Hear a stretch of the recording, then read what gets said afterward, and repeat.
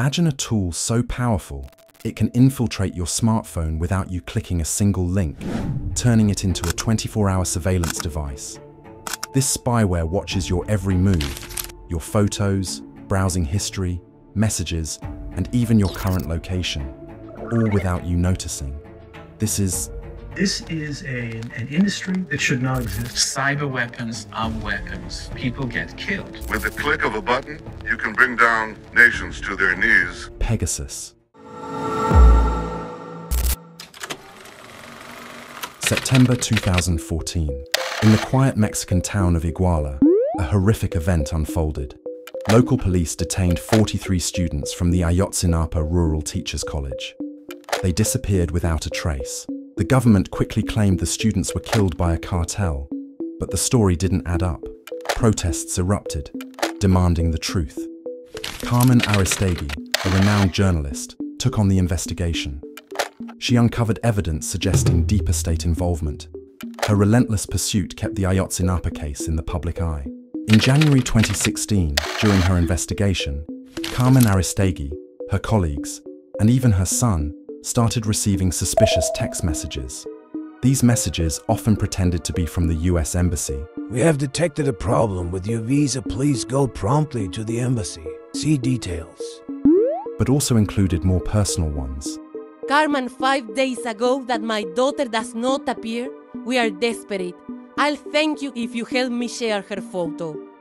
Bueno, fueron bastantes mensajes que contenían información de nuestra familia, de nuestros amigos, de nuestra dirección, de nuestra casa en la Ciudad de México. The situation escalated in 2017 when Javier Valdez Cárdenas, a respected journalist known for his reporting on drug cartels, was brutally assassinated on May 15th. 10 days later, his wife, Griselda Triana, received similar suspicious messages. What do you think of this story? When they run out of words, all they can do is attack. She was left feeling violated. But who was behind these messages? SoftwareLab, a research group at the University of Toronto, revealed the truth. These messages contained links designed to infect their phones with Pegasus spyware, aiming to monitor and intimidate those seeking justice and truth. In 2010, the Israeli cyber intelligence firm NSO Group launched a powerful surveillance tool called Pegasus. It can infiltrate smartphones and extract data without the user's knowledge, compromising any iOS or Android device. Pegasus quickly became NSO's most important product, marketed as a tool to combat terrorism and serious crime. But behind its noble facade, Pegasus found its way into the hands of oppressive regimes. Forbidden Stories, a consortium of investigative journalists, discovered widespread misuse of Pegasus, contrary to NSO Group's claims. Instead of targeting criminals, Pegasus spyware has been used to spy on journalists, human rights activists, and political opponents. In fact, since 2015, at least 45 countries have used Pegasus to surveil over 600 politicians and government officials, 64 business executives, 189 journalists, and 85 human rights activists. Can you imagine the scale of this surveillance? More than 50,000 phone numbers have been identified as potential targets.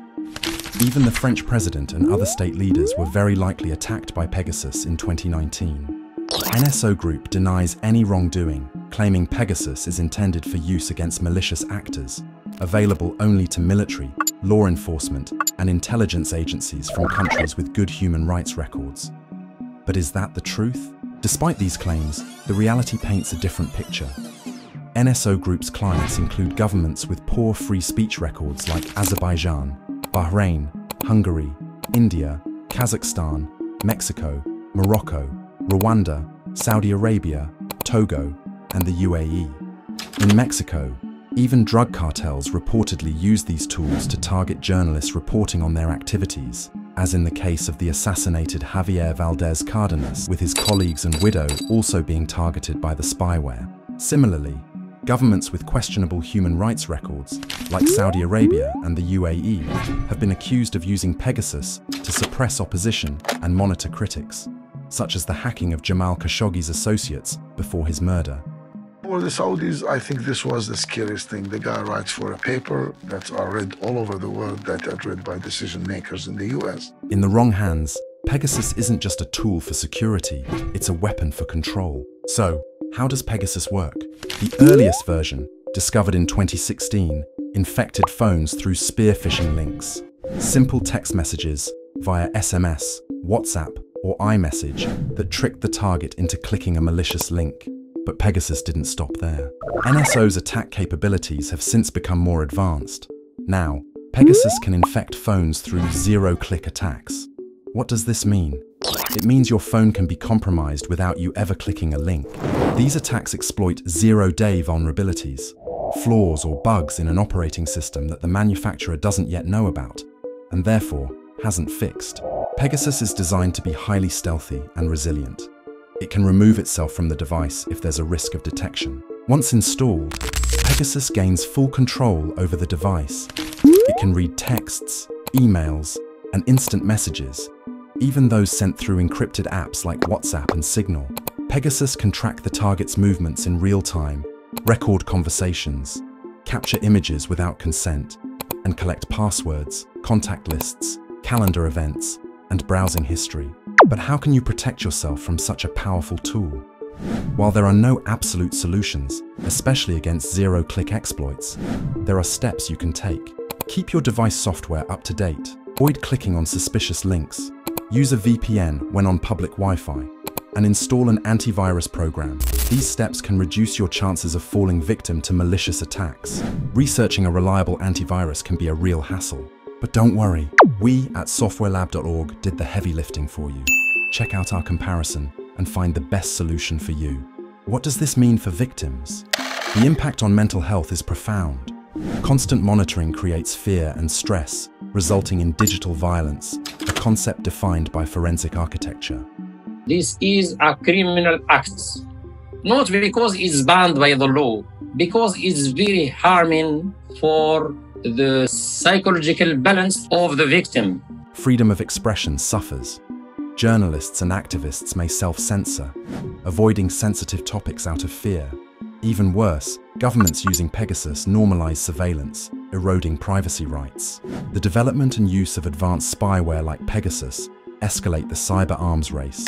Nations and non-state actors seek to develop more sophisticated surveillance and cyber warfare capabilities. And what about democracy? In a world where leaders and opponents can be spied on, the balance of power shifts.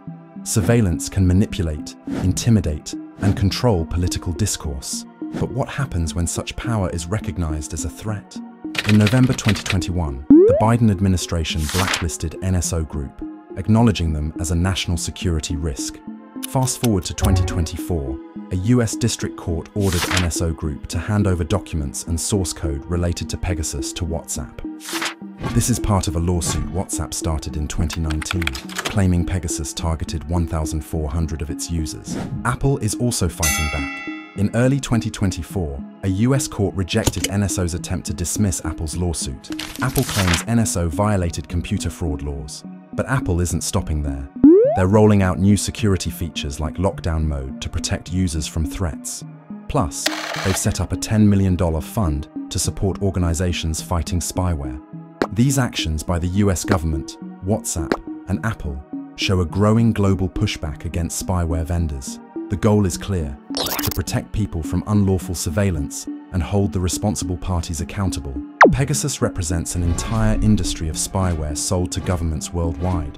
This multi-billion-dollar industry operates with minimal regulation, and the misuse of Pegasus has destroyed lives and invaded privacy on an unprecedented scale. But one thing is clear: this technology is here to stay. As spyware becomes more advanced, our efforts to protect privacy and human rights must evolve as well. What do you think? Does spyware like Pegasus have a place in our society? Let us know in the comments below. Want to know more about spyware? Check out this video. And don't forget to like and subscribe. Stay safe online.